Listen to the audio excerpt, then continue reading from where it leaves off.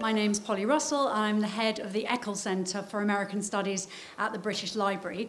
The Eccles Centre supports scholarship and learning about the Americas using the British Library's fantastic collections. One of the main programmes that we run in collaboration with Hay Festivals is the Eccles Hay Writers Award. Now, this funds 2 writers every year for an unpublished book focused on some aspect of the Americas which could use research in the British Libraries. Over the years, we have welcomed some fantastic writers, but none more fantastic than Sarah Churchwell and Philip Clark, who were the winners in 2015 and 2022. So I am just thrilled that they're in conversation together.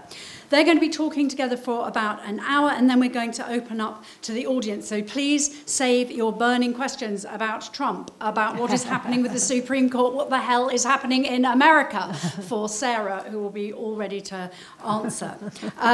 Sarah will also be signing books afterwards. I don't know how many of you here have read the book or have the book? See a show of hands. Okay, so some of you can all attest to how it is absolutely riveting. It really is an absolute essential read for anyone interested in contemporary culture and America. It's wonderful. So it's in paperback now. I think it's $10.99. Do buy a copy.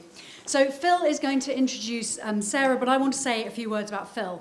I've now known Phil for just over a year, and it has been a total delight getting to know him. He's got the most infectious, insatiable curiosity, which he puts to tremendous use rooting around in the British Library's collections to inform the book that he won the Writers' Award for, The Sound of the City, an exploration of what New York sounds like. So I'm so desperate for this book to be written, I was tempted to not let him do this tonight, because this is taking time away from him finishing that book. He has written for more magazines than I can possibly list, and he's the author of a critically acclaimed and highly original biography of the jazz musician David Brubeck, which explores Brubeck's creativity as both the product of individual genius and also the cultural context of the United States. So he is therefore the absolutely perfect person to be in conversation with Sarah about American politics, culture, and life. So over to you. Thank you.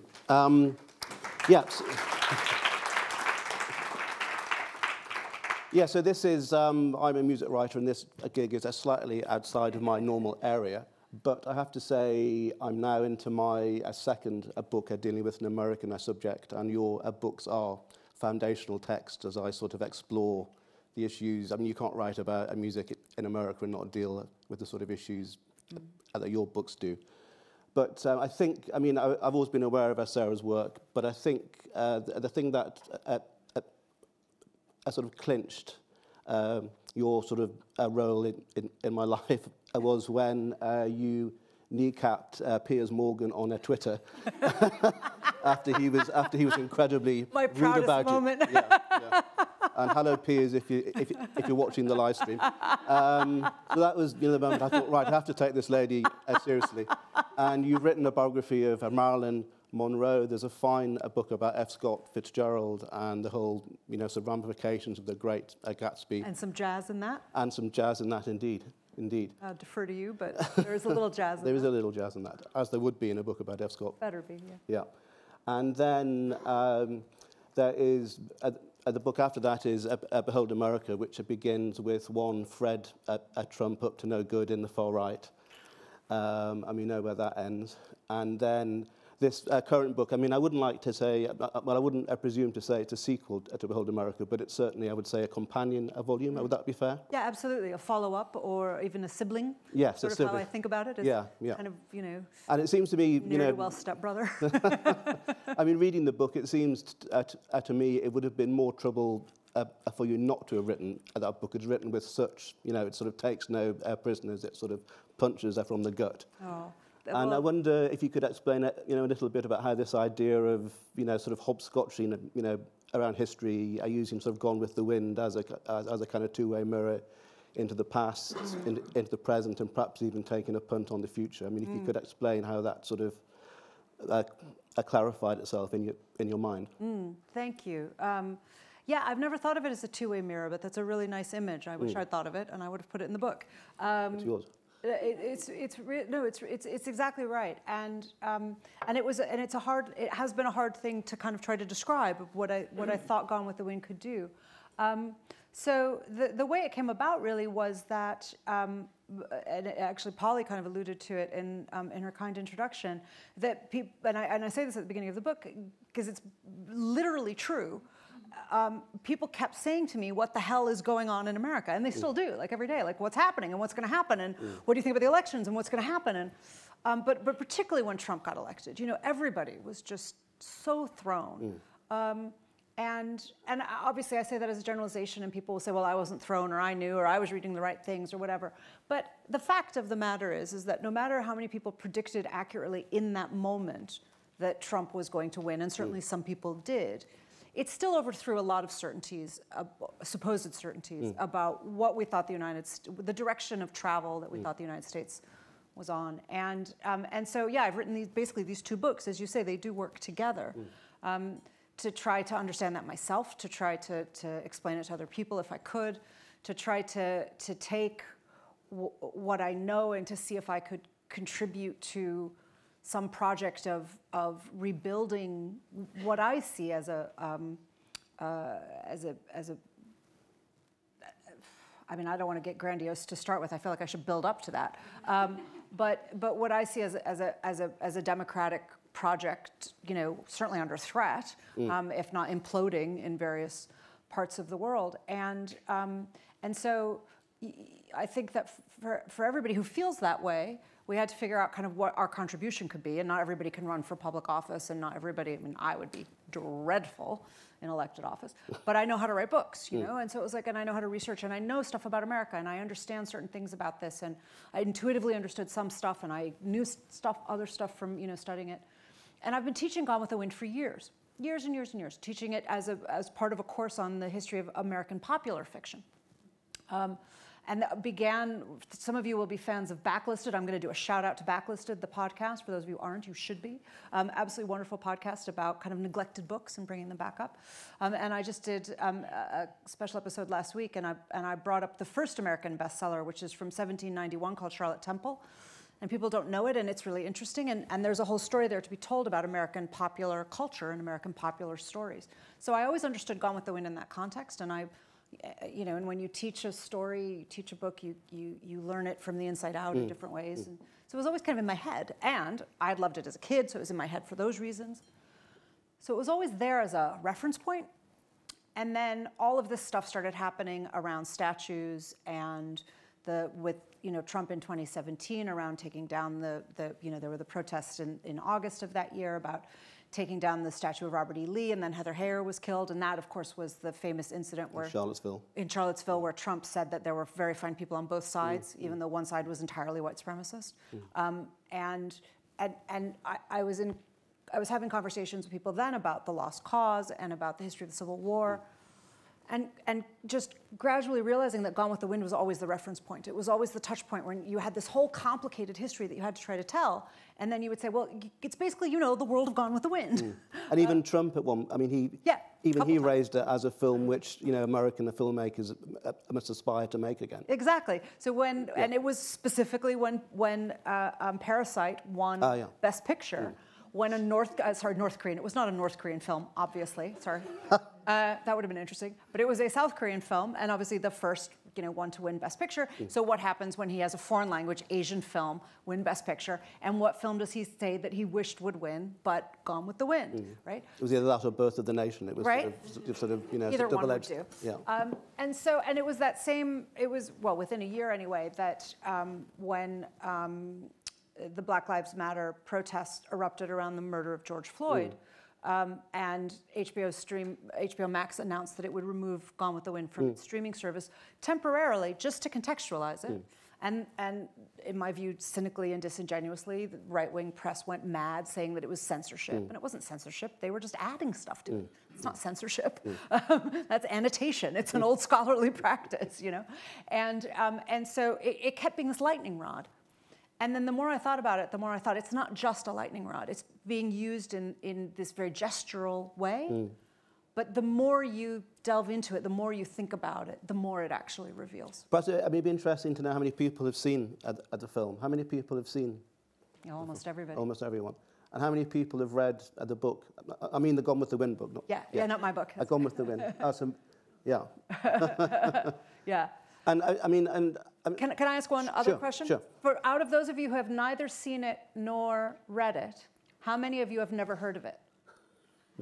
Right? Because it remains this touch point. So it's still in our culture. And so that's what it's incredibly influential, and it shapes people's thinking whether they're aware of it or not. And that was part of what I wanted to get. I mean, I only saw the film, I have to confess, after I read your book. It's not a confession. Or I consciously saw the film after I read your book. But actually, when I sat down and watched it, I realized I sort of knew it anyway. And perhaps I did see it as a kid on my mum's lap or whatever. But it's, I mean, just the images and the phraseology. I played arrangements of the music when I was a kid in brass bands and stuff. Yeah, exactly. And it's just, it's our lingua franca, right? Yeah, and it's impossible. But I mean, you grew up in Chicago, is that right? Yeah. In the 1970s, 80s? 80s, thank you. 80s, sorry. Well, I was alive in the 70s, let's be honest. Yes. But I mean, is it a part? I mean, obviously, I'm not American, so. But I mean, is it a part of, every American? Of my generation, I would say so, yeah. So it first came to free television in America in '77. Right. And up until that point, it had been like in revival in cinemas and that sort of thing. So, but from '77, it was on every year on TV, a bit like the British Great Escape at Christmas. As a Christmas special. Like that, yeah. It wasn't at Christmas, but it was on every year, and you could. So it was this kind of spectacle that you would gather around, and everybody, at least with the families. My generation, would watch with the families. Yeah. And I absorbed a lot of information about the Civil War from that story first. It was because I was 7 or 8 or whatever, and so it was. That was when I first remember thinking about. I knew there was this thing, the Civil War, but I hadn't even studied it in school yet. I mean, even at the level that you do it at at year 8 or whatever, you don't. Or years, whatever it is. I can never do the translations either. What we call 3rd grade when you're 8 is what I'm talking about. So even at that age, you're not yet studying the Civil War, So I absorbed a lot of Gone with the Wind, and the way that Gone with the Wind presents itself is that you think it's a story about fictional characters, obviously, but that it's against a realistic background. So you think the stuff around the war is realistic, and then it's the characters who are fictionalized. But actually, the stuff around the war is totally not realistic. But so many Americans have absorbed that as basically accurate. And I guess when you're sort of 8 and 9, it's very seductive. The sort of costumes and the sure was for me, and the hoop skirts, and oh my God, I loved the dresses. What are hoop skirts? Sorry, hoop skirts are the big crinolines right. that the women wear. I was obsessed with them. Really? Oh yeah, no, totally. Yeah. And I would dress my Barbie dolls like Scarlett. Like I had a bit about this in the prologue that I cut, but it keeps coming up in talk, so I probably should have just left it in the book. But but this is true. When I was around 9 or 10, I was obsessed with Gone with the Wind, and I would lay awake every night replaying Rhett leaving Scarlett in my head and work out stories of reconciliation. And so I was a child of divorce, and it did occur to me later that possibly I was triggered by the man walking out of the house, and maybe that had something to do with it. I really was like every night. It did something to me, and I identified incredibly strongly with Scarlett. But it's extraordinary that, I mean, we're talking sort of 15 years after 1968 and the civil rights movement, and yet, the sort of dark sort of underbelly of that film hadn't sort of permeated. No, not at all. It was my experience of growing up in the suburbs of Chicago in a very affluent white part of America was that, I mean, I went to high school with 4,000 students. In my graduating class, there were 1,000 students. And I literally think it is true to say that there were about half a dozen African-American students. And we were streamed because it was so big. So, when they would, separate you by level. And literally in my classes, there were 2 African-American students, one of whom went on to become a professor at Stanford and to advise Obama. Wow. looks a lot like Obama, actually. We've stayed good friends. And so there were, some really, really outstanding, spectacular people. And I've talked to him a lot about what it was like to be, literally like the only black person, in that school.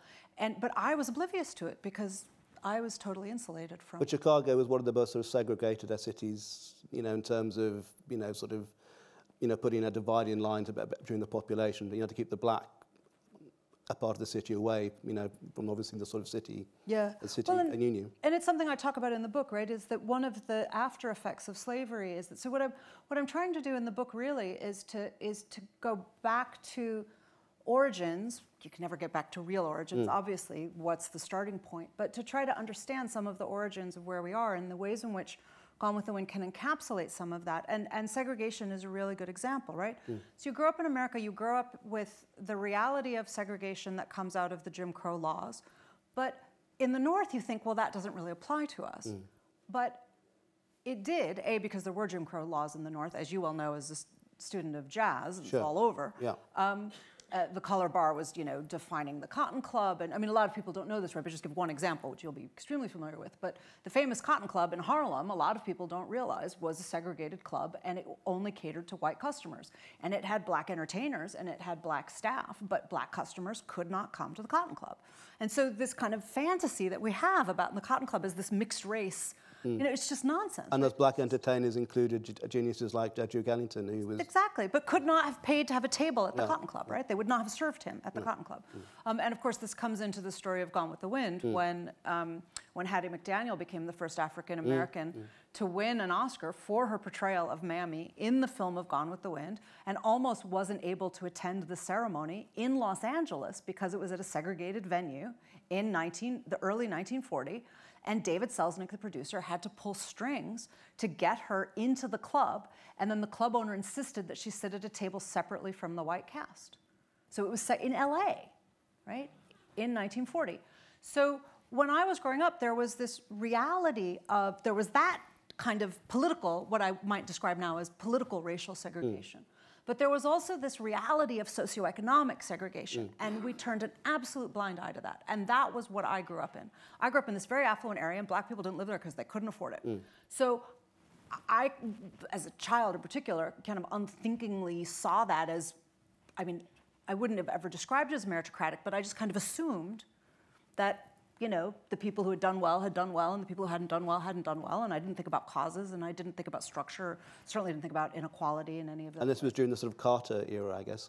Reagan. Sort of, This is Reagan. Early Reagan. Sorry, I keep... Definitely Reagan. Sorry. No, I mean that in terms of the politics of it. Yeah, I'm not being particular about my age there, but that's a very Reagan-esque, Reaganite kind of way of looking at America. And then so part of what I'm trying to do in the book is actually to look back at the ways in which all of that actually has these root causes in slavery. So what happened, and this is something Americans don't talk about, at least in my experience, we don't talk about it, but certainly not in general, again, not something I learned in school. So we learned that Lincoln emancipated the slaves in 1863. We learned that the 13th Amendment was passed in 1865. We learn that stuff.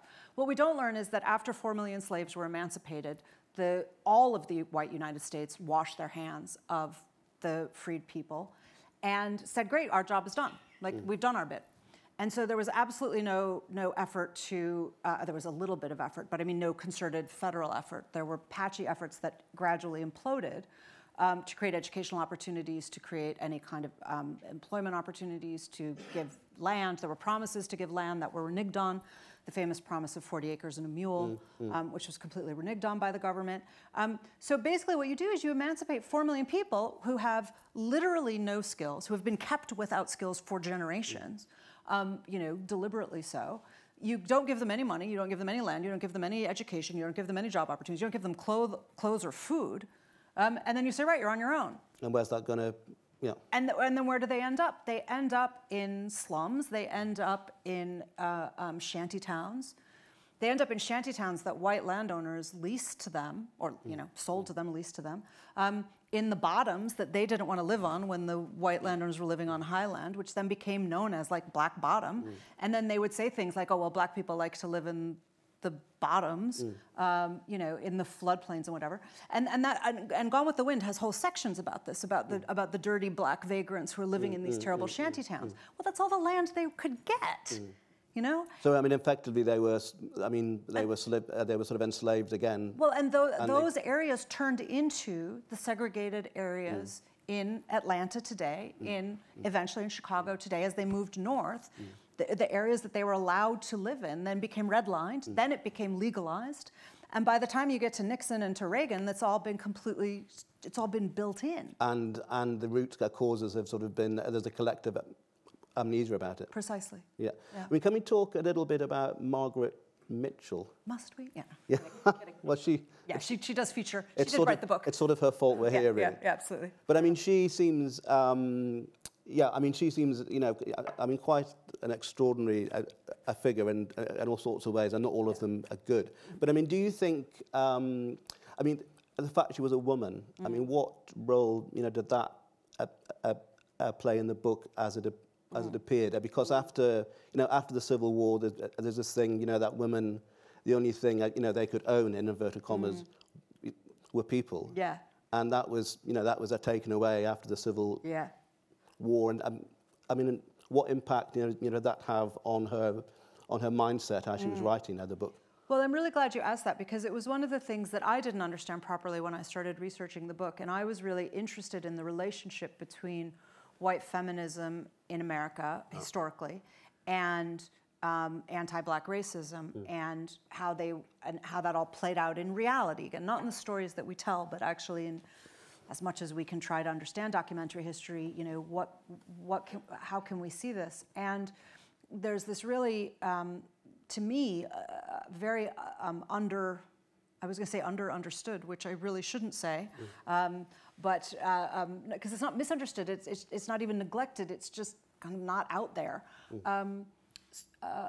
Part of the story around the way in which the debates about whether women would get the vote, which in the United States, is the 19th Amendment. So this is after the Civil War? After the Civil War. Yeah. So the debates about the 19th Amendment, about whether all women would get the vote, retroactively in the South, were always debates about whether the 15th Amendment, which gave black men the vote after the Civil War, but had been ignored for willfully, and not just ignored, had been kind of denied and suppressed for 50 years. There was this whole debate where white Southern political leaders, all men by definition, because women couldn't vote or hold office at that point, said, if you give women the vote, it will retroactively undo our suppression of the 15th Amendment, which gave black men the vote, because we've successfully suppressed them from voting. And they said this explicitly. They said this in so many words, it's very easy to find. And they said it over and over again. They said it in speeches. And what they said was, they had this whole debate about whether women should get the vote around the question of what that would do to white supremacism. And would women getting the vote, and I say women because it was a universal vote, black and white women, so they would have these numerical trade-offs, and they would say, well, do the number of black women outweigh the number of white women, and then can we be sure that white supremacism will be upheld and it's their phrase, white supremacism, right? And they're quite open about it. They very conscious and explicit. That's what it was about. And that story is not well known enough, as I say, but it follows on, to your question, it follows on from another misunderstanding about the way American slavery worked. So that we talk about 19th century white women, and this is certainly how I learned the kind of history of slavery, even as a graduate student in the 90s, was that in the slave system there was this kind of clear hierarchy in which black women were at the bottom of the hierarchy, black men were marginally higher because of patriarchy. Then white women were the next step up, and white men had all the power, right? And I think that's a pretty commonplace view. But it's not right. And it is recent women historians of color who have brought this to light. And this is all in the last 5-6 years. A couple of really remarkable books showing that actually white women in the South were able to hold, they couldn't hold any property in the same way that women in 19th century Britain couldn't hold property, couldn't hold land, couldn't have bank accounts, had no legal rights, all under the system of what was called coverture. Same thing in the US, except when it came to chattel slavery. And white women could hold chattel slaves, and they could bequeath chattel slaves, and they could sell chattel slaves, and they could trade them, and they could control them. It was the one kind of property that they could own. It was the great exception. And presumably that was because that got the men off the hook having to do with the slaves. No, I think that it doubled their ability to own slaves. So it just embedded power, white power across the system. So men were basically willing to relinquish total control to make sure that they were willing to relinquish a little bit of gender control to ensure that they had total racial control. I see. So it just embedded white supremacy that much further, right? So you say, okay, this is the one exception we'll make. Women can control black people in this way. And so that meant that, in real terms, at the end of the Civil War, white women in the South were in many ways more aggrieved and more bitter. Because they had more to lose because they couldn't reclaim their property in other ways. Whereas white men could lose their human property, but then reclaim land, money in other ways. And women couldn't. And that's very much the story of Gone with the Wind. It's very much the story of how Scarlett O'Hara is going to rebuild her fortune after it has been unfairly ripped away from her by the Yankees. And Margaret Mitchell, to answer, this is a very roundabout way of answering your question, but I think it's important. But so Margaret Mitchell based Scarlett O'Hara on her own grandmother and on her experiences of the Civil War. And so Margaret Mitchell grew up listening to a Scarlett O'Hara type character tell these stories of aggrieved loss about this wonderful life that she had lived and how it had all been stolen from her by the Yankees and how she was determined to get it back. And she had this great avarice for land, which was, remarked upon even more or less at the time. And one of Mitchell's biographers talks about the fact that the Mitchell family, which was a wealthy family, she came from an elite background, and that they had rebuilt their wealth after the war. And then he says, most of their money was from property. And I'm like, well, I mean, you might want to stop and comment upon the fact that that was actually how the white elite in the South hung on to their power after the war, because they didn't lose their land. And really that's what Gone with the Wind, as I say, is about. It purports to be a romance between Scarlett and Rhett, or between Scarlett and Ashley, but it's really a romance between Scarlett and the land. It's about land and property, essentially. That's what it's about. Love of land and property. Absolutely, and therefore, money. Money, yeah. And what, Mitchell, how would you rate Mitchell? I mean, if you take all the sort of politics out of it, just for a second, how would you rate her as a writer, as the sort of, the sort of craft? I mean, is it well written? Is it? I mean, do you admire that aspect of it, or? I think there are a lot of things to admire about Gone with the Wind if you can put the racial politics to one side, as you say. Just for a second. Absolutely. Yeah. And what I've learned to say about it, and the way I used to teach it, was I did do that thing of saying, well, it's racist, but, and now I think we have to say, well, it's racist and. Yeah. But there are other things about it, in addition to its racism. And she was certainly a craftsperson, right? I mean, she trained as a journalist. She knew how to write. She was a stringer for a local newspaper. Atlanta Journal, for many years, and she knew how to write. And so, in terms of its craftsmanship, I will defer to F. Scott Fitzgerald, who worked on the film version and read the novel and wrote a couple of letters about the novel and said he was surprised at how well put together it was. He said he felt nothing but a kind of pity for people who thought it was the greatest literary art that humankind could produce. But he said, but for what it is, it's very well put together, and he actually he admired it more than he expected to, and I think that's a fair assessment of it. The thing for me that I always think that people who haven't read it don't expect to find in it, and that I find its kind of saving grace, is that it's funny, and it's deliberately funny. She's very acidic. She has a really, really acidic sense of humor, and she's very cynical. It's a very cynical love story. It ends in a very adult and kind of mordant way. It's about love wearing out. I mean, it's not a childish story, and it's not sentimental in those ways at all. And she's also very, very good on the white caste system. She just has these enormous blinkers on about race, but within the world she understands and is willing to think about. She's extremely good on white politics and the intricacies of the white caste system in among the differences between a kind of yeoman farmer and an elite slave planter. She's very good on all of that stuff. So there are things there to admire. There are saving graces. There are. I mean, in my view, yeah. And the feminism I've talked about. I mean, Scarlett is really interesting. Yes. Scarlett is the first American everywoman, right? She's very much a Becky Sharp character.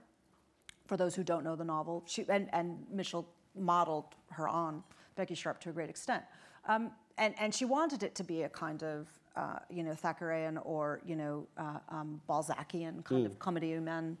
I mean, I was going to ask what are sort of literary. I mean, Dickens or no, it's more. It is more like Balzac but definitely Thackeray. I mean, so I think she saw it as a kind of certainly an epic or even War and Peace, right? So it's an epic across war about these individuals struggling against war, and then with this kind of sharp satirical aspect. And I think she's very interested in women's power and very interesting within limits on women's power. Her mother was a white suffragist in this, white obviously, sorry, but she was what I meant was she was a suffragist for white women in the South. And Mitchell always said that one of her earliest memories was sitting on stage, with a Votes for Women sash on her, blowing kisses at the men in the audience. And so she grew up within an explicitly feminist framework within their understanding of what feminism meant in the South at that point, which, as I say, was a white supremacist framework.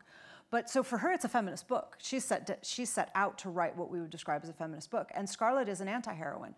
She's riven with faults, and the novel's very clear about what those faults are. And that was that would be sort of selfishness and a self-obsession. And her immorality. I mean, her ruthlessness. So she's a survivalist, and that's what people like about her, and what they identify with, right? As for those of you who remember the movie, as God is my witness, I'll never be hungry again.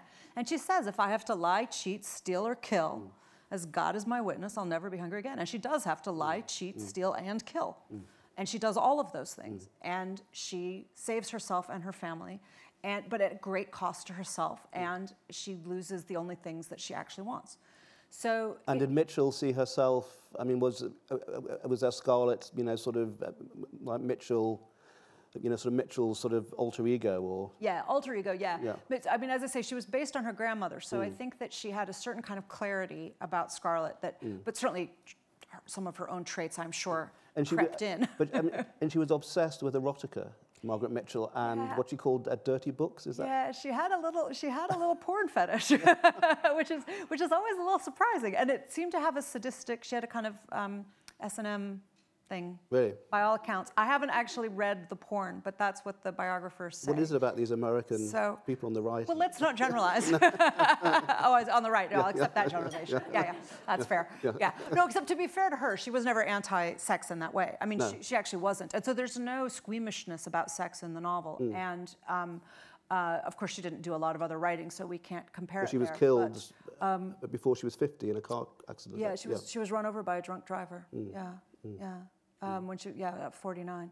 So I mean, to be fair to her, she didn't do that reactionary thing of trying to be. She wasn't puritanical about sex. Certainly not about other people's sexual lives. And if anything, she saw herself. I mean, she certainly saw herself as a flapper in the 20s, and she shocked, scandalized Atlanta by dancing La Pâche, so she was. So I think that she's not quite as bad as the.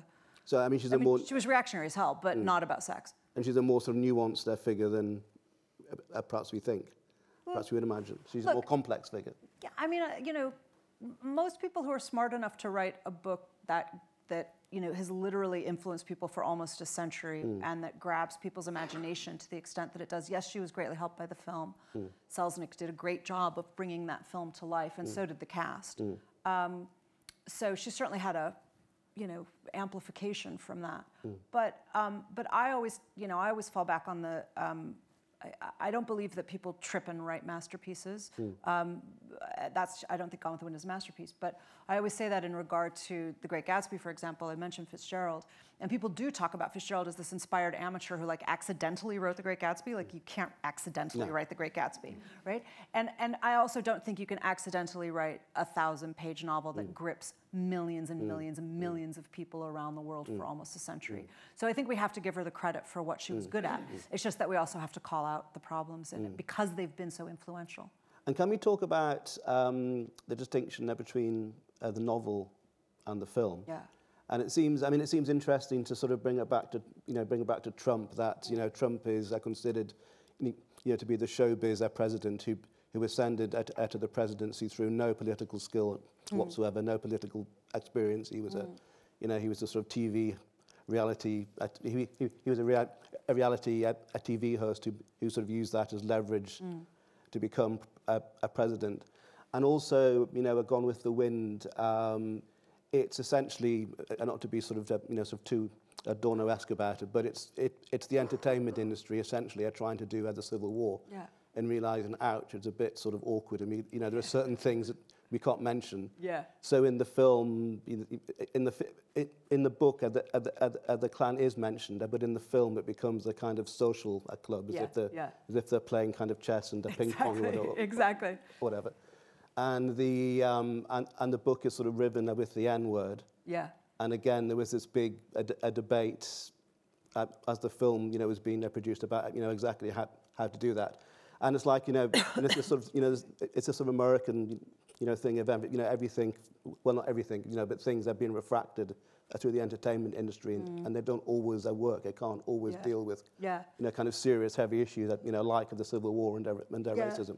It's a really good question, I think, and there are lots of kind of aspects to that I'd like to touch on. I mean, I think that the degree to which America wants to turn everything into entertainment is certainly a major issue right now, and as you say, historically, but we're really seeing it with Trumpian politics and not having to limit it to Trump. He taught, I think, a lot of this generation of politics how to do that, politicians, how to do that. But if we look at the Dominion case right now, many of you will be following the Fox News lawsuit, and Fox News's defense up until now has always been that the Sean Hannitys and the Tucker Carlsons could lie through their teeth because they weren't news, but they were entertainment.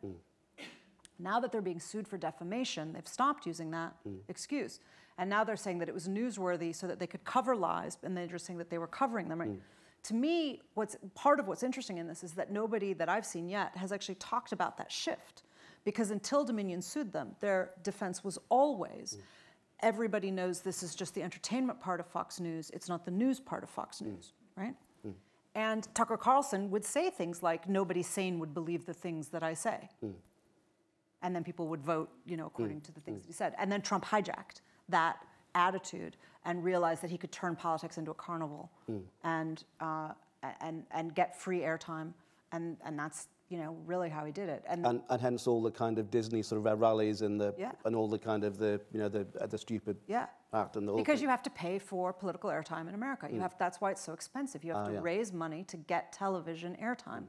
And then to do that, you have to get eyeballs. You had like the equivalent of clicks. You have to do something controversial to get people to watch you. And Hillary Clinton standing up being reasonable was not interesting television. And Trump standing up and saying batshit crazy stuff was interesting television. And so you have Les Moonves at CBS saying he's very bad for America, but he's damn good for CBS. That's what he said. It's good for ratings. It's good for ratings, right? And that's literally a quote, right? That's what he said. So So I think the question about Gone with the Wind, the film, is a slightly different one because it was a little bit less cynical. The people making the film, I think their intentions were better than that.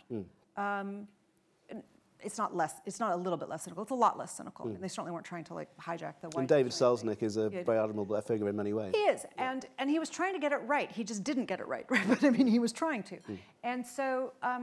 So he, of course, was Jewish himself, and he was a first-generation Jew. His parents had immigrated from what is now Lithuania. And one of the contexts in my book, and it's one of the things that people haven't talked about with Gone with the Wind that I thought was so important to bring back into the story, is the fact that it's always talked about as a book against the context of the Great Depression in the 1930s, but not against the rise of fascism. And that was another big thing that was happening in the 1930s. And in fact, when it emerged it was understood within those debates, and I show that in the book, that way in which it was actually talked about in relation to the rise of European fascism and the rise of American and perhaps fascism. we should explain, the book was published in 1936 and the film that came out at the end of 39. They finished filming literally days before war was declared. So they finished filming at the end of August 1939. Right. And then the film came out in December 1939, so during the Phony War, and then it started making its way across the United States and then into the rest of the world across 1940. So it was literally emerging in this context of the rise of fascism, and the point is that it was debated in those terms. So it's not just me saying, look, there was this backdrop, we should pay attention to that. It's that there were people reading it saying, this is making me think think about fascism in Europe, right? I mean, and there were, so having these a debated by whom? Are we talking the sort of general population, or? Well, some. I mean, there were columnists who did it. I mean, there were people who it reminded of European fascism. Right. Yeah. But in particular, it was African Americans who were making the argument at the same time that what the United States was doing to African Americans was fascism by another name. Yeah. And they had been, and very prominent writers like Langston Hughes, yeah. A couple of terrific writers now less well remembered, but one called Joel Augustus Rogers, who was a Jamaican American, terrific writer, really, really interesting, and Schuyler, George Schuyler, who I also bring into the book, who's a really, really interesting writer. And so there were these very prominent African Americans who were standing up and saying, hello, this looks a lot like fascism. And they were, since the novel came out in 1936, they were fighting, to stop it being filmed, and then if it was filmed, to stop it being as virulently racist as the novel was.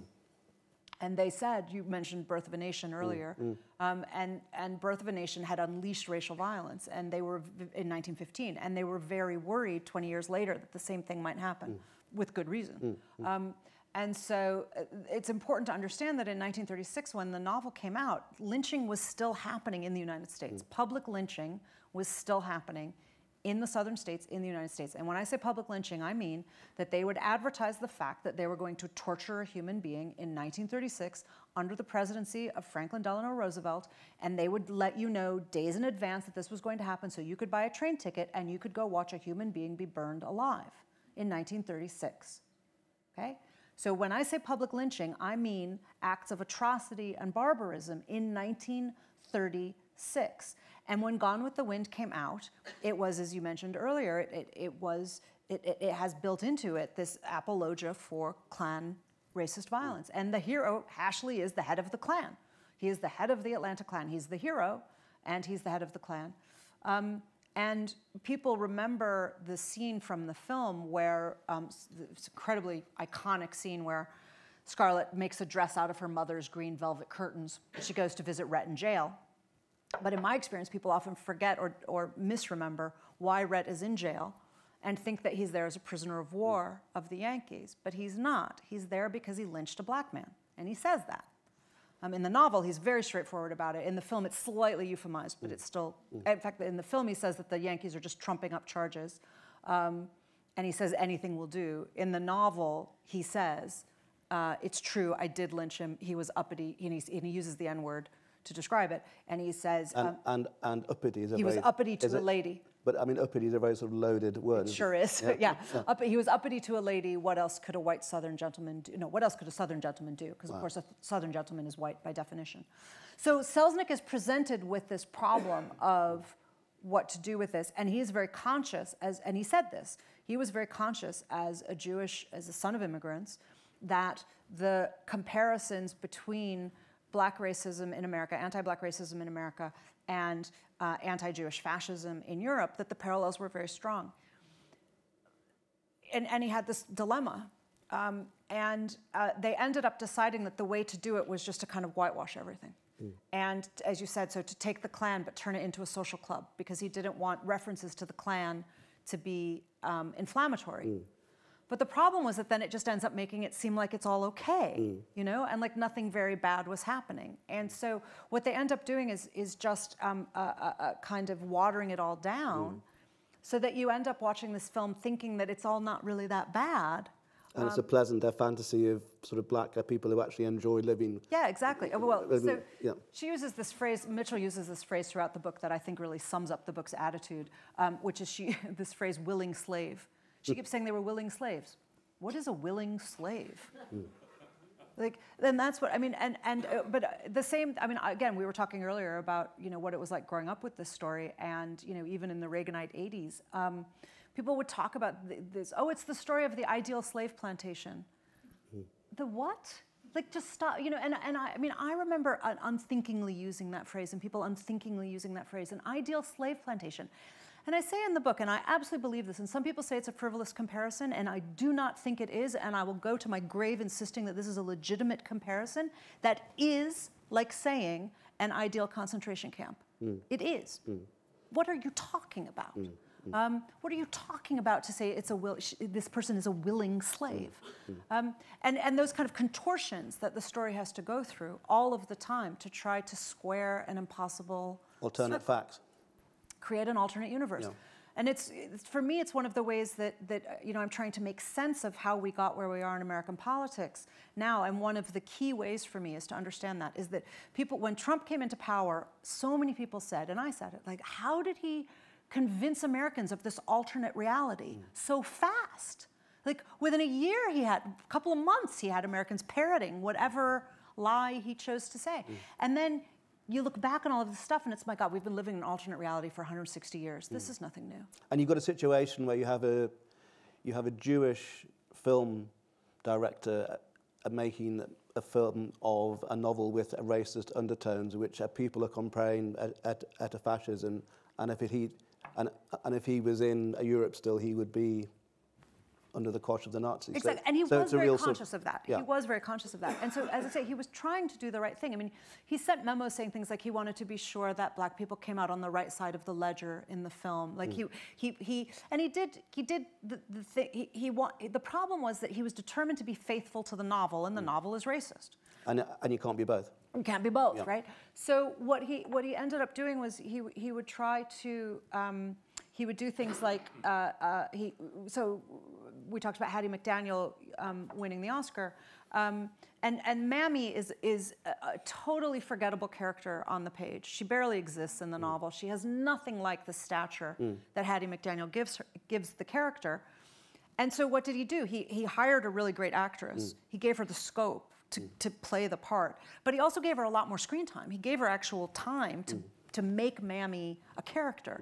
And Hattie McDaniel negotiated with him and encouraged Butterfly McQueen as well, who played Prissy, to lobby against using the N-word, because he did want to use the N-word, because he was convinced that it wouldn't do any harm. He was convinced that it was just historical verisimilitude and that it would just lend accuracy. And all of the black people around him were telling him that that was wrong. Because it would incite violence. Because the N-word is, because it incites violence. Yeah. And they said, if you use this word, we know, you have this theory about it, and we're telling you experientially, your theory is wrong, that word incites violence, so don't use it. And Hattie McDaniel negotiated with him, and she got the rest of the black cast to kind of persuade him. Other people did as well, but she was quite active in that. And basically, it was a trade-off. And she said she'd play the part as written in this minstrel caricature, as long as they didn't use that word. And Butterfly McQueen said she told them that she would do everything they wanted her to do, but she wouldn't eat watermelon. She wouldn't use that word, and she wouldn't let them hit her. And there's an extraordinary revelation in the book. You talk about the launch party of the. You think, you know what I'm. I certainly do, because it is an extraordinary story. And well, you should tell it. Well, people have credited me with finding it, and I should say I did not discover this story. I wish I had, but it is out there to the extent that I don't know who found it, or I would have credited them. But it's not well known enough, and so that's why I included it in the book. So so the night before the launch, at the end of 1939. The launch was in Atlanta, segregated at that point, of course. So the night before, they did this pageant, this whole gala, and they invited all the Atlanta great and the good, which at that time, by definition, because it was segregated, were all white. And they put on a show, and they had this backdrop on the stage that was, a painted plantation that was this idealized slave plantation. And then they had all the cast and the crew, and I say the Atlanta VIPs were all sitting there, and they brought out a choir of young black boys from a local church to sing slave spirituals. And they dressed them up as slaves. They dressed them up as pickaninnies, in the word that they used. And they were there singing these slave spirituals, and it brought a tear to the eye of the actress who played Belle, the prostitute with a heart of gold. And the church choir was the, I'm going to get the name wrong, but it was so I won't try to do it because I don't want to mangle it. But the pastor of the church, it's the church that Raphael Warnock is now the pastor of, who's the sitting senator from Georgia. It was the pastor was a man named Martin Luther King Sr., and one of the boys singing in the choir was Martin Luther King Jr. at 10 years old. And when you read about that, you think that's the kind of thing that might turn you into a civil rights activist. He would have been under no illusions of what the film was. Yeah. Even at the age of 10. Of course, and singing slave spirituals for the entertainment of a white crowd, so that they can munch peanuts and think about how nice it would have been if they too could own slaves. I mean, wouldn't it turn you into a civil rights activist? I think it would. Yeah. We got. Just to sort of, we got about 10 minutes left before we open it up to questions. But just to sort of forward wind into the present. And we've talked a lot about the tensions in the book and how it sort of knocks on to history. I mean, we're in you said earlier that everyone asks you the question, what the hell's going on with America, and what the hell is going on with America? America's got itself in this extraordinary situation now where, sort of Trump. I was in New York 2 weeks ago on the day. Oh, were you? Yeah. The day of the indictment. The day of the indictment in Midtown was completely clogged, and there was a real sort of tension in the air. And we had this extraordinary situation where Trump has been hauled in. Yeah. And where does America go from here?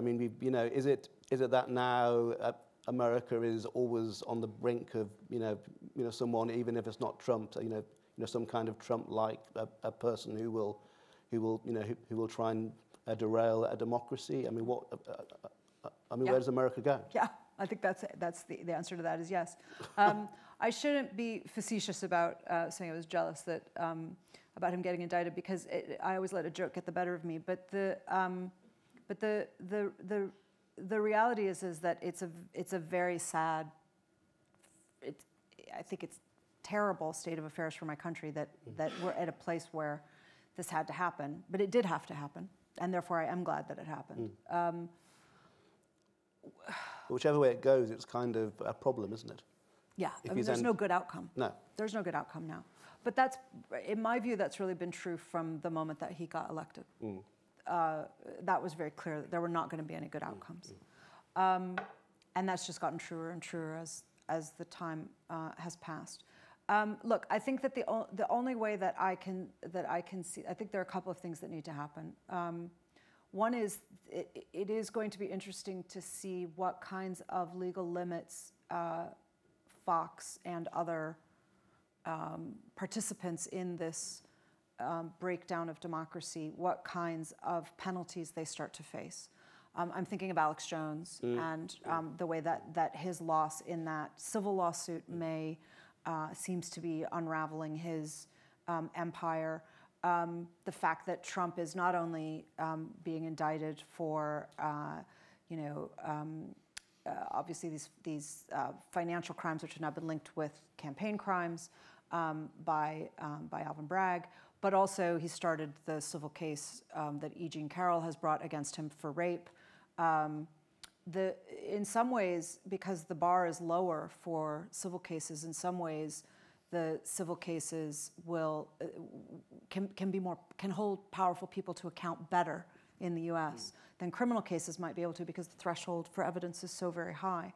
It's interesting to see in this terrible case. I'm going to blank on his name, but everybody will know it. The black boy who just got shot on the doorstep for ringing the wrong doorbell. Yes. Yes. I saw the picture of him holding a clarinet. Appalling. And the man who shot him has been. They haven't brought attempted homicide against him. They've brought assault with a deadly weapon.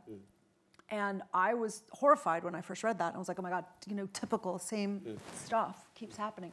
But then I was reading some legal commentary about it, and the lawyers were saying that actually there's, because the guy's quite old, who shot this poor child, who apparently is going to survive, which is the good news.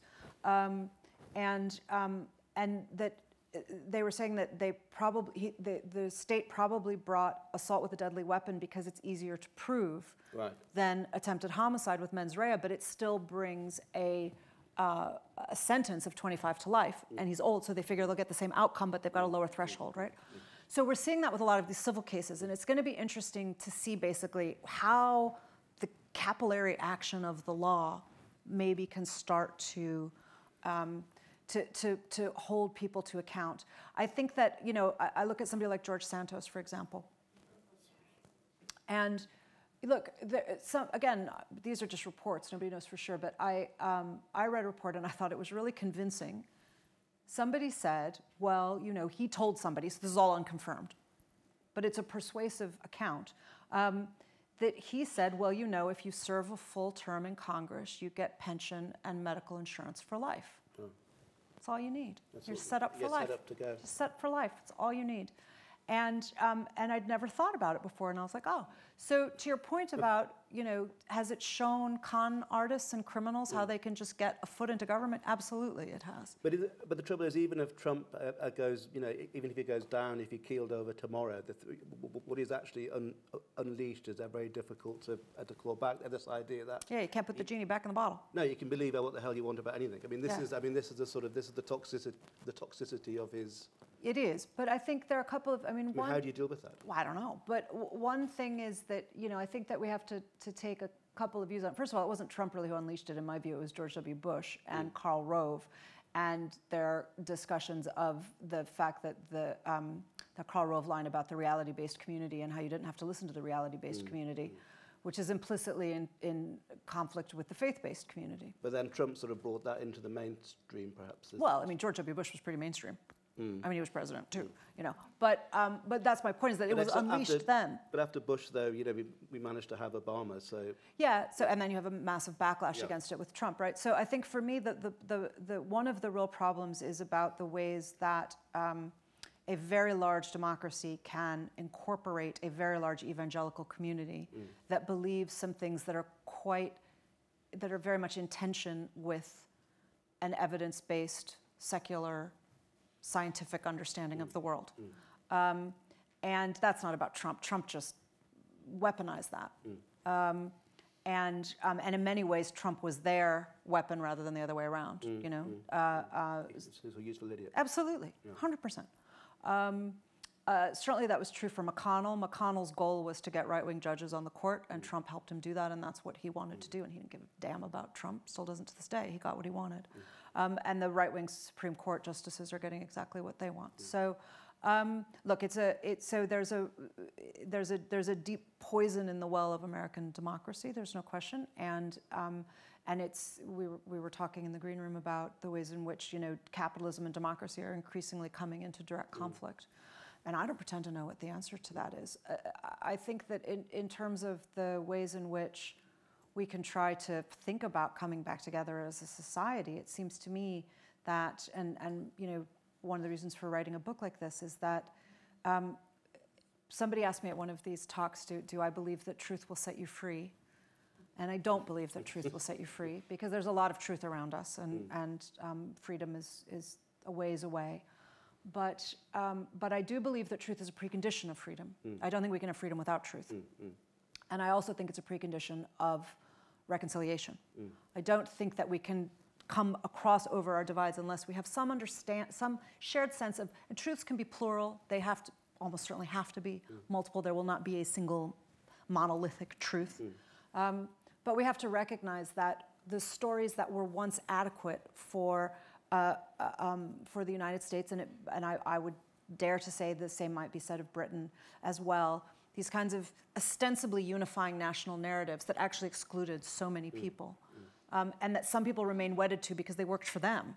They unified, they gave them a national identity that they could understand, and it didn't matter to them that so many people were excluded. But if you can create a national story that actually does include most everybody, if not literally everybody. That will have to have multiple truths in it. It will have to be more flexible and elastic. It will have to recognize we can't have this childish version of history in which we're all the good guys and other people are all the bad guys.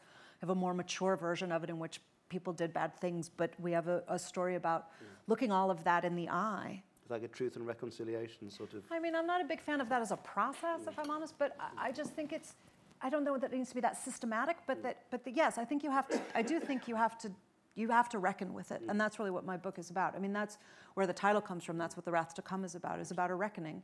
And James so Baldwin. it is Baldwin, yeah.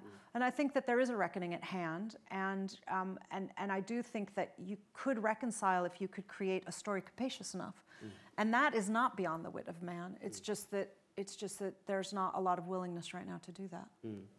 And because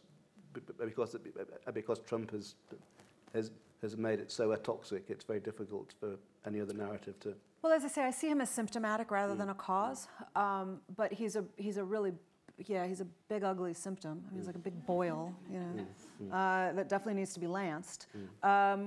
But I mean, another way I talk about this in the book is that I think that, because a couple of people said to me, like, at various points, like, are you saying that Gone with the Wind caused Donald Trump? I'm like, well, obviously I'm not saying Gone with the Wind caused Donald Trump. I mean, but what I'm saying is that they both grew on the same family tree, and they have very strong family resemblances as a result of that. Do you think, sorry, we'll open up to questions in just 1 minute, but just one final thought. I mean, how aware do you think Trump is of all this sort of history of a civil war? I mean, when he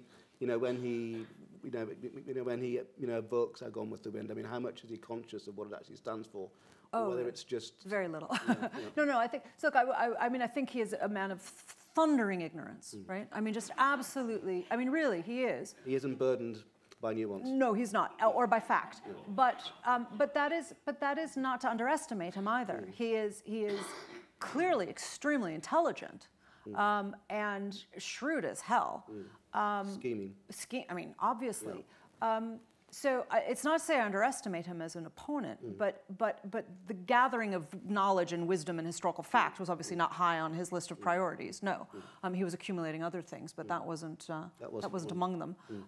So no, I don't think he knows a damn thing about the Civil War, but he doesn't care. It doesn't get him where he needs to be. He's not a student. He's not a student of history. No. He's a student of human moves, as I think some people might say. Shall we open up to questions? Please. Yeah, in the white jumper. Can we just wait for... Oh, sorry. Polly, how long do we have for questions? 20 minutes. I feel we just got started now. Hi, small story, big question. I was on a tour of the Capitol in DC in November, pretty much as soon as it reopened again, thanks to COVID and a small matter of an insurrection. And the tour guide who was showing us around said at one point, I'm not meant to talk about January the 6th, but if you look over there, that's Officer Eugene Goodman, the one who famously led them away from the Senate chamber. And that really sat with me that I thought, why aren't we talking about it? Because this republic, if you happen to keep it, the person who does your job in 100 years will absolutely talk about what happened that day in the same way that we talk about the Civil War now. It happened. You've got witnesses to that event still working in here. And before we've even seen justice, and I mean real justice for the lawmakers, the legislators, the president, for their part in that, I don't count the QAnon shaman sitting in prison as justice, frankly. We're already, don't talk about it. And I thought, is that why from the Civil War and the Great Lie and glamorizing it in Gone with the Wind through to Wilmington in 1898 in the insurrection there, which insurrection, the first time I heard that was January the 6th. Didn't know there was one in Wilmington. 1921, Tulsa race riots, literally burning down like journalists' offices, newsrooms, so that people didn't know about it. Then civil rights, just count the whole 60s, Emmett Till. Are we due a flare-up in America every couple of decades because, I say we, like I'm an American, but we as a human race aren't talking about it? When you compare it to somewhere like Germany, who are so engaged with their most horrendous and embarrassing acts that they haven't had something happen again. But in America, as a collective, it's don't talk about it. Don't embarrass the people that did it, and putting it under the carpet and moving on. So yeah. I'm really glad you asked that question, and I'm really glad that you framed it in that way. It's actually how I opened the book. I literally open it with the insurrection and with saying that I absolutely believe that what you implied in your question is the case, that this process of, as you say, sweeping things under the carpet began with the Civil War, and it's something that in fact, it didn't even begin with Civil War. It really began with the American Revolution, because that was a civil war, right? That was a war of brother against brother and father against daughter, and we didn't talk about that as a civil war, but it was a civil war. And so I think that the United States has always been riven by civil war, and as you suggest. Over time, that became more and more magnetized around the question of race for various reasons. But it's not the only thing that divides America and that makes that kind of violence flare up. But it is it's a kind of prime mover all of the time. But particularly after the Civil War, the problem was, the thing about Germany is. I use the example. So Germany was a defeated nation that had to look within. You can have another version where, how does Britain understand its role in the war, right? But that it had defeated, in its view, it had defeated an external nation. The problem with civil wars, what do you do to bring the country back together again? You've got the defeated nation within, and you want them to be part of the country. And in particular, in this case, the Civil War was over the fact that half of the country wanted to leave the country, and you force them to remain, which is an unusual version of Civil War, even in that, is to say, no, we're going to keep you whether you like it or not. Well, they didn't like it. They didn't like it one little bit. So you have this forced unification. And then the question is, how do you create a semblance of unity? And then Lincoln was assassinated. And in my view, that was an absolute, there's no question what a turning point that was in the moral history of the United States. And for all kinds of reasons. But basically, the United States had a choice about whether it was going to move toward justice or whether it was going to move toward unity. And it chose unity, the semblance of unity, over the reality of justice. And it's still trying to do that. And it did exactly the same thing with the insurrection, as you say. And so the problem is that you can't demand the kind of scrutiny that Germany was forced to give itself as a defeated nation from incorporating part of this country and then saying, no, we're all back in this together. So what happened in the United States, and this is really what the book is about, I go into great length about this in the book, is that what the United States did was reunify over white supremacy. White people came together and said, well, we're the United States, black people are free, so they've got what they need, and we wash our hands of them, and then they reunited over these stories that romanticized the South, which is why the North became invested in that, because it saved face for everybody.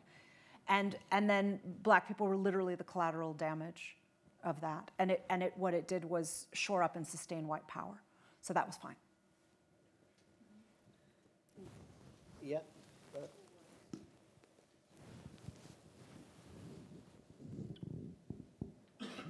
Firstly, thank you. That's been really interesting this evening. And just a couple of observations I wanted to make and then ask you what you thought of them. Firstly, one of the things that massively worries me about America is people talk about Trump and how horrific he is, but people like George Herbert Bush, Reagan, who's widely revered, Nixon, all used massive racial dog whistles and got away with it. And I mean, even Clinton arguably did a lot of racial dog whistles. So that really worries me in terms of how people remember them and how people see them. So there is that, and I think Trump is part of that long tradition of being able to do that, and it works. And that's obvious that has worked for significant numbers of politicians in America. The second thing is, how much is Trump a failure of the Democratic Party to actually build coalitions based around economic justice? So, for example, white working class people, significant numbers of whom voted for Trump, not all, but significant numbers, and African Americans, based around economic justice, has led to people like Trump. Okay, thank you. So a couple of complicated questions. So briefly, what I would say is that it's very difficult to separate, partly for the reasons I was talking about earlier around the history of segregation and what happened to black people after emancipation. It's very difficult to separate racism and economic equality in America. They're very, very intertwined, as they are in many other parts of the world, but it's really, really salient in the US. The degree to which racism, as you say, as a dog whistle, works successfully, politically to rally certain portions of the electorate is just a fact in American life, and I don't say that to throw up my hands about it, but it's just to say that it's observable in the ways that you describe, and the obvious remedies for that are, education and the kinds of reconciliation that we're talking about, and trying to find ways to bring people together, and to not stoke division, and all of that kind of obvious stuff. The question of whether Trump represents a failure of the Democrats, well, no, Trump represents a failure of the Republicans, and I feel very strongly about that. They had every opportunity to stand up and to say this shall not pass, and they still let it pass. But that is not to say that Democrats have not failed in important ways. I just will not blame them for Trump. The Republicans need to own Trump. But certainly the Democrats have had, we could name chapter and verse of all kinds of things we'd all like, I'm sure, to be seeing them do differently. For me, the fundamental problem with the way the Democrats are working right now is, well, there are two, for me. We can talk about it in terms of economic justice, and clearly we all believe in that, and I've been talking about that, implicitly, I hope is clear through this discussion. But I think the two ways in which electorally the Democrats are not working very well right now is and boy, we're seeing it with Feinstein at this very moment, is that it's a gerontocracy, and they're not creating any kind of succession which would lead to some of the conversations around economic justice that you would like them to be having. So for me, it's a generational thing that would enable those conversations. If the Republicans, however much I may loathe this current iteration of Republicans, and I should say I don't hate Republicans like on principle. I've come from a family of Republicans, but none of them support these people, and I think these people, I do loathe this particular iteration of Republicans. But the one thing I have to give them is that they are bringing their young radical wing in, and they recognize that they win votes, and that Lauren Boebert and Marjorie Taylor Greene, who I deplore, are winning votes. And it is remarkable to me that the Democrats are refusing to do that with AOC, and they're trying to fight people like AOC instead of bringing her in. And she would lead to those conversations around economic justice, because that's what she's going to frickin' talk about.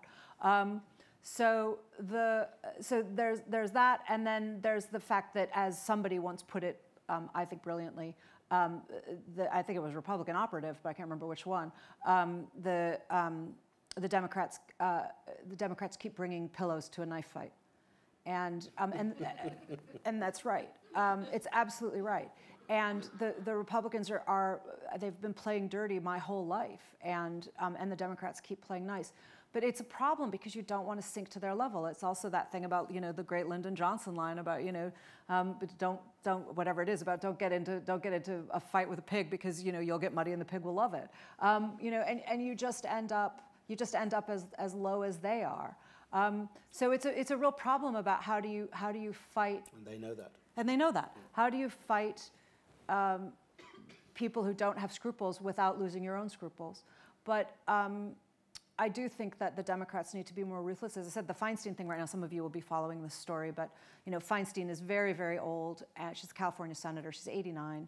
She hasn't shown up for weeks now. She's being covered for by staffers. It's very clear that she can't do the job, and the Democrats won't replace her, and she needs to be replaced. She can't do the job. And it means that we're losing votes. We can't get judges into seats in Biden's last year and a half, which we absolutely have to do to try to counter all the stuff that McConnell did. And the Democrats are going, oh, well, we can't be mean to Feinstein. Well, yeah, we can. Yeah, we can. And we're, I respect the woman, but put her to one side, say thank you for everything you've done, and we need to get judges. Time to kick back and watch TV. We got to get judges on the bench. Off you go. Yeah. There was a. Oh, sorry. Sorry, there was a man back there, I think, first, and then. Oh, sorry. Yeah. I think he's had his hand up for a while. Sorry. Thank you very much. It's a pleasure to be here. I wanted to say, first thing about when Lincoln was assassinated was that Andrew Johnson, I mean, he was hated beyond the pale. And I think we have to be clear about the words we use here, because Lincoln talked about, Reconstruction. When Johnson came in, I mean, this man was going to be impeached. He talked about, one vote, an important one. He talked about restructuring. That's an important distinction we have to be very clear about. And when you talk about sweeping things underneath the carpet, if you're a black man in the South and you cannot recite, the First Amendment, you're in trouble. You can't vote. Those are the things they put in deliberately in your way that a white person, white man, wouldn't get. Yeah, absolutely. And there's all kinds of shenanigans like that that's not talked about. Yeah, absolutely. I'm really glad you brought that up, and it's something I go into in detail in the book, because it's incredibly important. The history of voter suppression in America and how it comes out of that out of giving black men the vote. Yeah, and the thing about Andrew Johnson, as you say, I mean, so when I said earlier that the assassination of Lincoln was a crossroads in America, that's what I was referring to. It's a long story about what happened with Johnson, as you know, but for those who don't, just very briefly, so Johnson, who was Lincoln's vice president, became president when Lincoln was assassinated by act of law, and he was a white.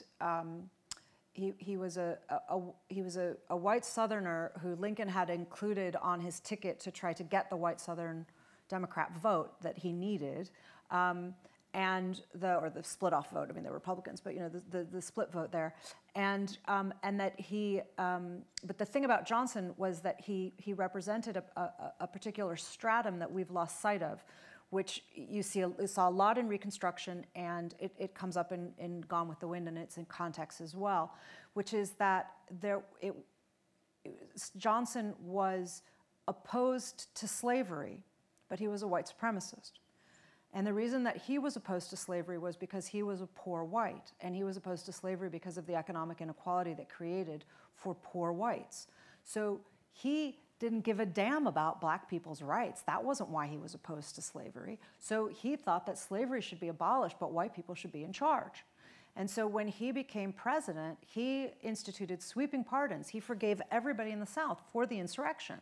And he gave them back their land. He gave them back everything. They got everything given back to them except their human property. And all of the status quo was restored.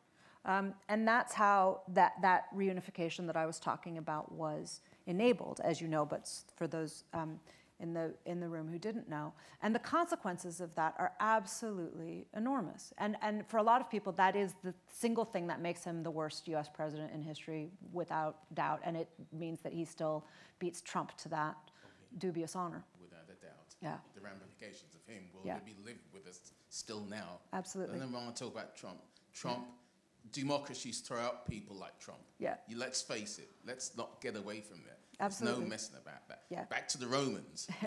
Yeah. You got a democracy. Every now and again, they will throw up somebody like that. We've had plenty of bad presidents. Plenty. Yeah. So that's we have to understand that. Yeah. In a pluralist society. Yeah. And the way we have to learn to try to mend that together. Yeah. That's something that America has to do. Look within. I agree. Thank you very much. Seriously examine themselves. Yeah, thank you. Thank you very much. You've probably got time for There was one more, two more if we're very quick. Sorry? Okay. Oh, there was Okay, the 3 lady minutes. in the front there. Yep. 3 more questions. Oh, 3 more questions. Okay. 3 more questions. 3 minutes. 3. Okay. So this, yeah. yeah. Sorry. Thank you. As a young girl, I loved watching Gone with the Wind, the film, because of the strong female characters, and they really resonated with me as a young person, and I've always remembered the film because of those characters, even Mellie. who you might think is the traditional female, but actually I think she's very strong. And I just wondered how, in terms of feminism, at the time of the film and how that was portrayed, any impact that that had in 1939/40 and women's rights at that time, what impact the film had on feminism/women's rights? It's a really good question. I would say that it's sort of the other way around, which is that I don't know how many other American films from the 30s that you've seen, but it was an era of very strong women on film, right? So it's the era of Bette Davis and Joan Crawford and Katharine Hepburn. And of course it was Vivien Leigh's first, I mean, she was in Fire Over England with Olivier, but it was her first breakout role, right? And her first big starring role. So if anything, I would say that those women had paved the way for a screen culture where a strong woman could kind of come into her own. And so there had been, it was really a kind of golden era, in my view, of women on film. We've never seen anything like it again. Certainly no parts written for women like that anymore. And I have a whole other thing that we could talk about, you know, women of a certain age who are all pretending to be teenagers on film, whereas, you know, Bette Davis and Joan Crawford were in their 30s, and Barbara Stanwyck, you know, these are women who never ever would think of giggling, right? I mean, Barbara Stanwyck never giggled in her effing life, right? And then, I mean, I love Meryl Streep, but she giggles across all of her roles. I'm like, come on, like, have some, you know. Anyway, so other thing, but so I think that Vivien Leigh benefited from that sense that. That reality, that what was called a woman's picture could open box office, as we would say today, and that these women stars were driving audiences. And of course, women were going to the cinema, and so they were identifying with them, and there was a very clear sense that this was a money-making proposition. So I don't have any evidence that Scarlett O'Hara as a character or Vivien Leigh's performance of Scarlett O'Hara necessarily advanced feminism in any very explicit or direct ways. She as a character was certainly received as part of that conversation around modern strong women, and you know, she's certainly characterized in the film as a modern strong woman. I mean, there's that bit where she's packing a pistol and Clark Gable even says, like, "What a woman," you know, or something like that, and it's such a 30s, you know, kind of compliment. Is, you know, and so I think that she takes her place in that cavalcade of incredibly strong women who changed a conversation about role models and ideas around femininity, definitely, and in some ways is the culmination of that. But I don't see her as necessarily having caused any changes that I'm aware of. Although I would be very interested to see anybody show me instances where that happened, and it certainly could have. And it would be great to see. I do think she's a fabulous character. It's just a shame about the story, you know. But she's an amazing character. Yeah. Yeah.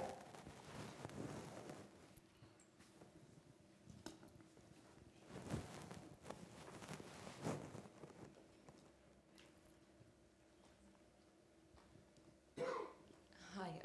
I was just going to ask a little bit about the film's, well, about British attitude to the Civil War, and then the reception of the film later on. Firstly, I was just going to mention that obviously in the late 19th century we have Uncle Tom's Cabin was perhaps the most popular book, well, one of the first bestsellers. And also, working here, I've catalogued a lot of plays that mention the Civil War from, I mean, as early as, they're sort of quite into themes of the KKK, and that's the sort of the first iteration of the KKK being represented in Britain in the 1870s. Yeah. So I'm just going to ask what you thought about how the British fetishised the Civil War from the Victorian times onwards, and later how the film was received in Britain, in particular, in relation to that fetishisation, but also in light that they were currently fighting the Nazis. So you've got this strange combination of attitudes going on. It is strange. And thank you for that question, which is really, and again, it's something I go into in the book, because I'm really interested in that too, obviously as an American living here, and that cross-cultural. And one of the things that that I'm interested in is actually taking it back even a step further and looking at how the Klan actually derives from some of the kind of degraded and vulgarized versions of Walter Scott. So Walter Scott leads to some of the imagery, the basic medievalism, but also really Ivanhoe, which is completely fetishized in the early 19th century in the South, actually and the Lady of the Lake gives the image of the Klan, and the Klan burning a fiery cross comes directly from Walter Scott.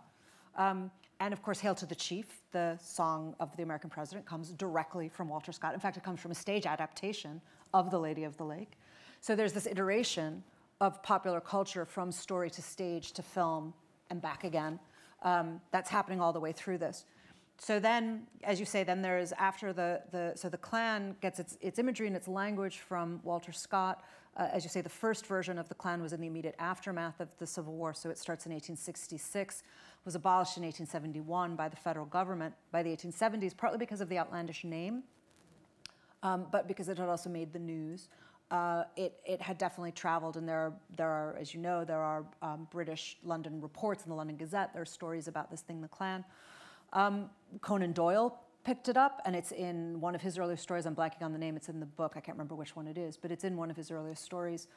The Klan are the bad guys in Conan Doyle, but more because they're like culty than about the race as such, but because they're this esoteric, like the way that he goes after Mormons in one of the other early stories, right? So there are these weird American things. There's Mormons and there's the Klan, but he can see that they're like the bad guys. But then in America, it starts to get rehabilitated, and so the Klan starts to get rehabilitated at the same time. It's very weird, but at the same time, the Uncle Tom's Cabin, as you say, so Uncle Tom's Cabin is published in 1851, and the most popular novel ever until it was surpassed by Gone with the Wind, which is its polar opposite politically and racially. But it was also becomes this incredibly successful stage adaptation at the same time that Thomas Dixon's novels about the Klan were becoming incredibly successful stage adaptations. So you have these two stories that are really diametrically opposed, and they're incredibly popular at the same time.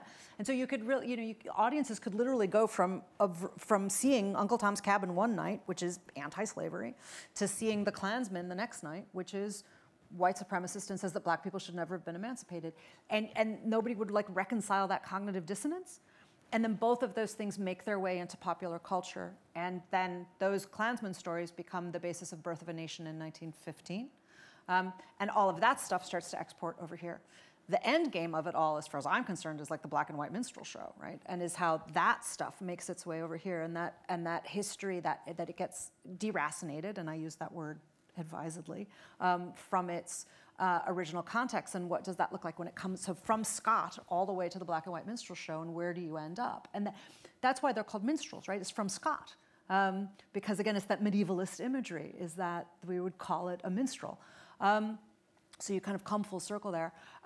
As for how Gone with the Wind was received in Britain, everybody loved it.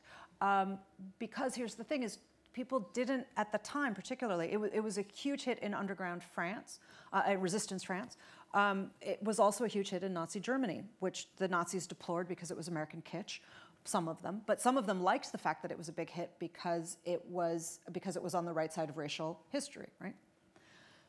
The thing about Gone with the Wind is that depending on how you look at it, it does have kind of something for everybody, but it lets you identify with this idea that you're the victim and that you're the survivor. And then you can kind of erase the politics. So it's a book in which Abraham Lincoln is the bad guy. And so you would think that you would stop and think about the politics of that in the Second World War, maybe for just a second, but nobody did. And so it's just about surviving an occupying army or surviving war. And so everybody would identify emotionally with that and then not stop and think about the way that the politics don't play out. And actually, this is a story that is sympathizing with the Nazis. And it is. Brilliant, thank you. One more.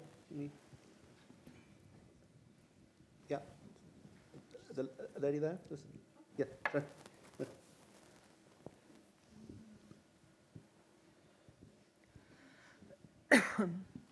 Hey, my mum gave me a copy of Gone with the Wind the Christmas I was 13, and I missed my dinner because I was so riveted by it.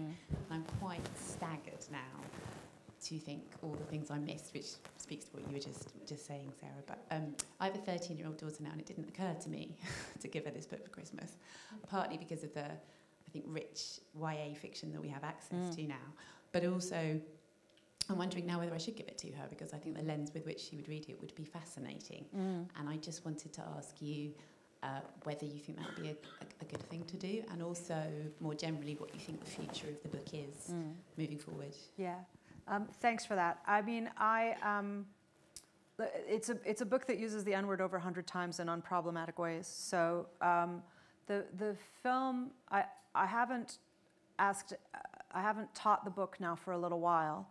I've taught the film more recently, and the film, young people are, in my experience anyway, this is obviously anecdotal, but are just kind of bewildered and put off by it, and are not moved by it, and don't find Scarlett particularly identifiable, relatable, and just find the racial politics so repellent that they can't get beyond that and don't wish to get beyond that, and are just find it rebarbative. So I don't know if what kind of benefit there is to that. It still can be an important way to confront history and to think through those issues. But the follow-up to that is, as you rightly say, is the question then about what is its future. And I'm really glad you framed the question that way, because often people ask me if I want to censor the book, or do I think that it needs to be canceled, or any of that kind of thing. And as I always say, I'm a professor of literature, so I'm not in the business of canceling books. But also, it's one of the most popular books ever written, as we've just said, so that ship has sailed. I could try to cancel it, but I'm not going to succeed. But I don't want to. And I think that all works of art have to stand or fall on, I mean, relevance is too narrow a word, but as a shorthand on whether they continue to speak to new audiences. That's what they have to do. People have to find something in them that they respond to. I think that it would surprise me if the next generation right now of young readers in English found that Gone with the Wind was the text they wanted to return to, and that they were finding worth spending 1,000 pages on. But I don't think it's going to disappear, and I don't think that it should disappear. I think that for me, it takes the place of it's the same way that I don't agree with the decision to change the language of Roald Dahl, and I don't agree with the decision to add sensitivity language into Gone with the Wind. As I said, I have no problem with annotating around it, but I don't believe that you should alter the thing itself, and it has, as I say, it has to stand or